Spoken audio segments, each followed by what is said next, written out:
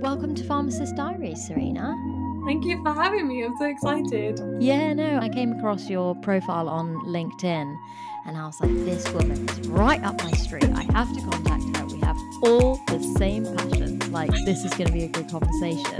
I really appreciate you going out your comfort zone and doing something different in a way, getting, interviewed or having a conversation with someone that you don't know, which is always very exciting for me because now I've interviewed well over 50 pharmacists, a lot of which I don't know. It's nice to increase my network. But thanks for joining us. Thank you so much for having him. And it's so exciting talking to you as well.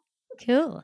So we usually kickstart the episodes by asking you why you decided to become a pharmacist in the first place. So I guess for me, I think for any sort of teenager, 15, 16-year-old, trying to figure out what it is that you want to do is just crazy. How at that age do you expect to know what you want to do? And so for me, I think it was, I liked science and I liked talking. So what profession can I find that accommodates the both of them? And I think for me, I wanted a degree which I could then get a job out of quite easily. And so pharmacy just seemed like a good fit. But it was only when I did work experience for a couple of weeks did I realise, okay, yeah, pharmacy is really for me. So I worked in a community pharmacy and there are so many misconceptions, as we're all aware of, with community pharmacy. And being at that age, admittedly, I had all those misconceptions as well. And it was only being on the other side of it, seeing what the pharmacist does, seeing how the pharmacy teams work, the challenges that they have to overcome, and that pharmacist just being a pillar in that community and just being a fountain of knowledge to people. I've really admired that. And so for me, it was like, okay, I think, yeah, this is what I want to do. I can see myself doing this, I think. And yeah, just went from there, really.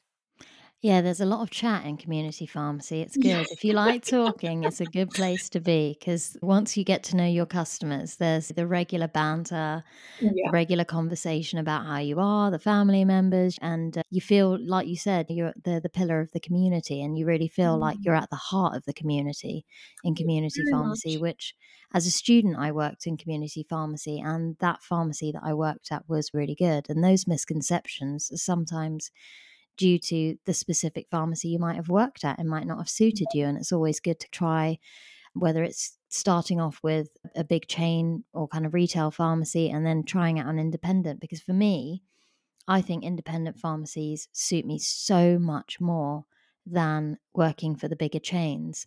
They are very much business oriented in the same way. They're money making machines, aren't they? Though they are patient centered. But at the same time, I feel when I worked in it was quite a small town, like a small village, you got to know the patients really well. And that was the aspect of the role that I enjoyed. And this back in 2005, when I had just started my undergraduate degree, that really gave me that exposure to all of the over-the-counter medications and providing minor ailment advice, which I thought, yeah, this is good. This is a great career to be in.